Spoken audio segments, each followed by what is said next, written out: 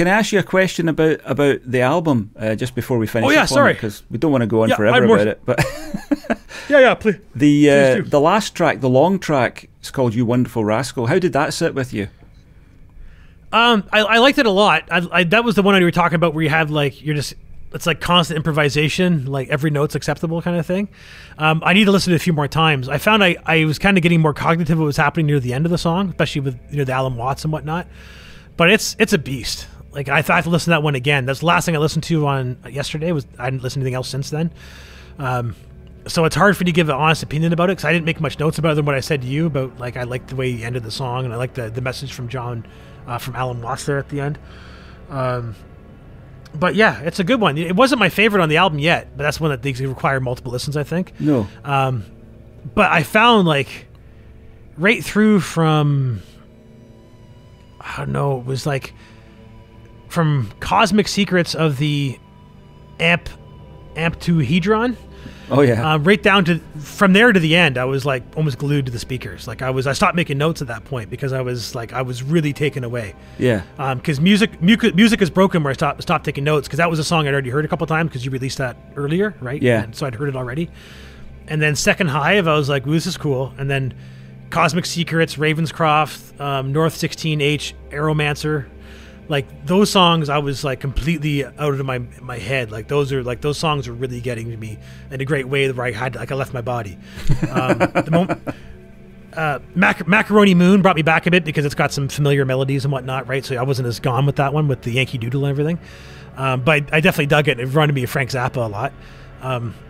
But the Momentary Return of the Quizzical Ostrich, that song was just wicked. Is that the one with the tone stuff we're talking about? I can't remember now. It might be. I can't actually remember. I need to look at I need to look at my own notes. I make extensive notes on albums. And then I was excited to hear Seeds of Protectable Fruit because you gave me sound design credit on that song, but I couldn't hear my sound design of that song. I couldn't pick it out.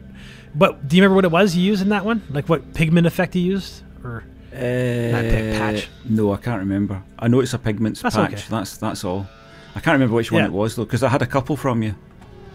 Yeah, exactly. I sent you I'd been making a bunch. I think I sent you like 40 of them or something like that. And then there was and I think the Vinegar Thief made me laugh a bit because it seemed absurd as hell.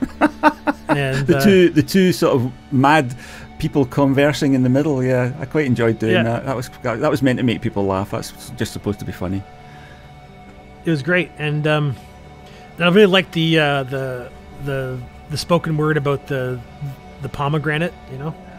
Oh yes, that was another sort of Monty Python-esque sort of absurdist kind of. Yes. Exercise. So did you write that stuff? Yeah. Did you write that and have someone speak it? I wrote it and spoke it. Yeah. That was your voice there? Yeah. Yeah, I wasn't sure because it was like because it was credited to a different voice than Granny, but it sounded a lot like Granny. So I thought maybe it was you. I didn't know if that was because there's a lot of pitch shifting going on in manipulation, so it's hard to tell where it's coming from.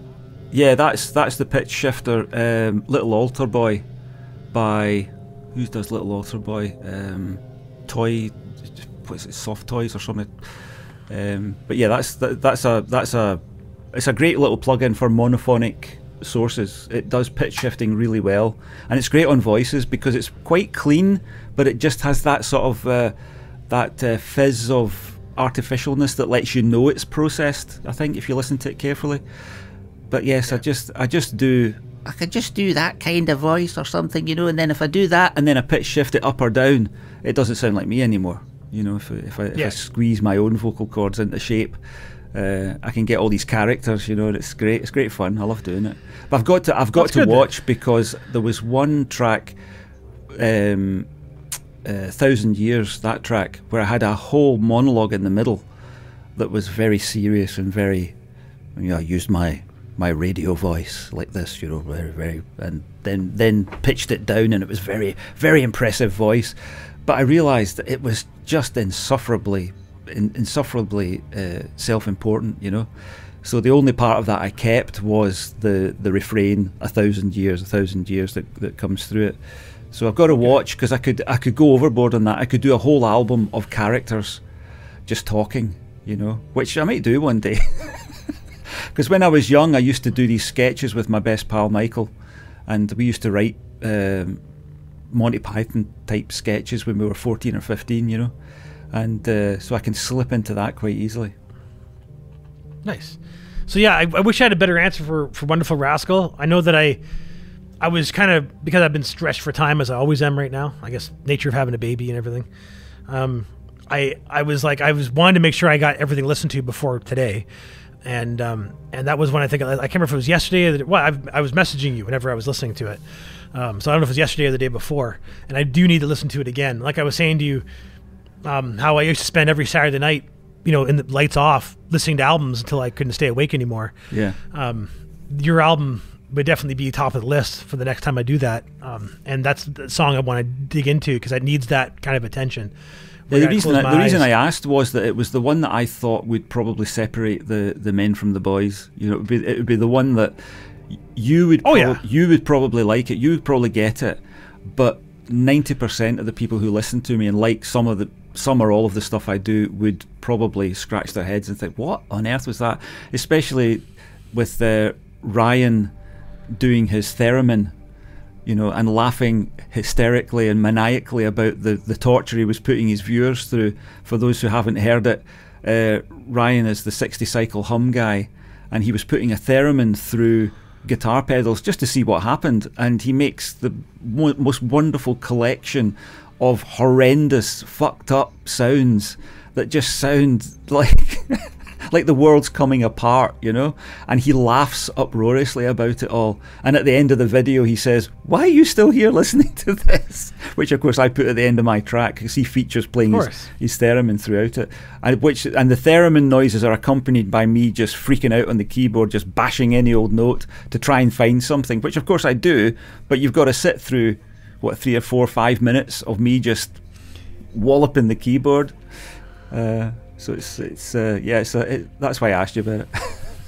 Well, it gave me that that feeling I get when I listen to like 200 Motels, or like that era of Zappa where he would like do a lot of what I call brown notes, where he would intentionally write this music that was very patient testing, but it was presented in a way that, like if it was, it's hard to explain. Like there's a song on Yellow Shark, I can't remember the name of it, where like the whole song sounds really uncomfortable, but it's played with the like attitude and confidence of a beautiful song.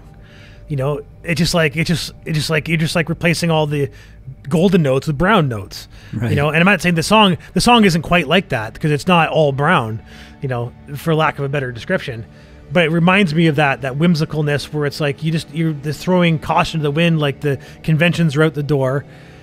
But yet it's the same way microtonal music will bring you along. Like a good microtonal song doesn't feel microtonal; it feels normal. But you're trying to, like, if your musical ear doesn't land right on it, because you're going like, what are these notes?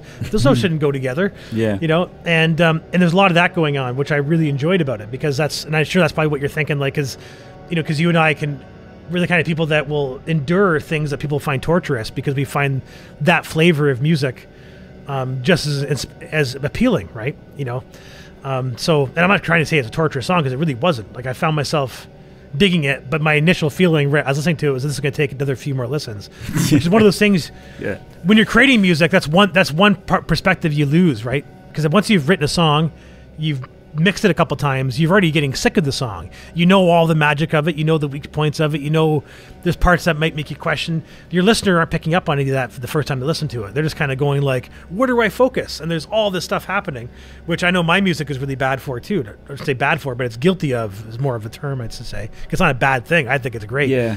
That only happens to me. That only happens to me. The thing you're talking about, where you get fed up listening to the song, that only happens to me with the more straightforward stuff that I do. Something like You Wonderful Rascal was like mining in a diamond mine for me. It was like what will I find here? And then halfway through it, I get in touch with the Hatfield and the North stuff, and that becomes another diamond that I discover in there.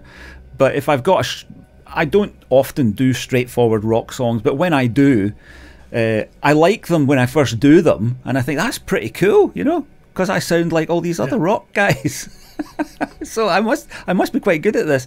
And then after, as you say, mixing it several times and mastering it and listening to it, and then I listen to the album and it's in the sequence on the album, those are the ones that I skip because, I know once I'm a minute in, that's the way it's going to be more or less to the end. There's not going to be any big sort of changes or big adventurous stuff. But I still leave them in because I know that other people like them. You know, I liked it to begin with. I just don't want to hear it all the time, and other people are the same. They like it the first time, and then maybe that becomes their favourite. I don't know, because I don't know what everybody likes. So I leave them as part of my catalogue. But if I was being brutal about my catalogue, those are the kinds of songs that would go.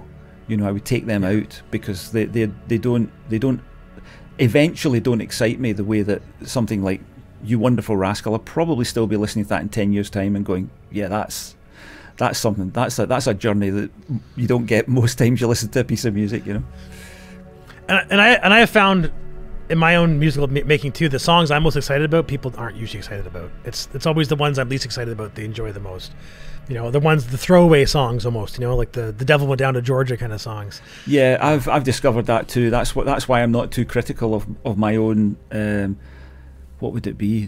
When I do straightforward stuff, I'm not too critical of it. And sometimes through taking a straightforward approach, you discover a gem. You know, you just come up with something like The Flesh, which is really it's not that different from everything else, and it's a good it's probably my best version, or one of my best versions of that thing.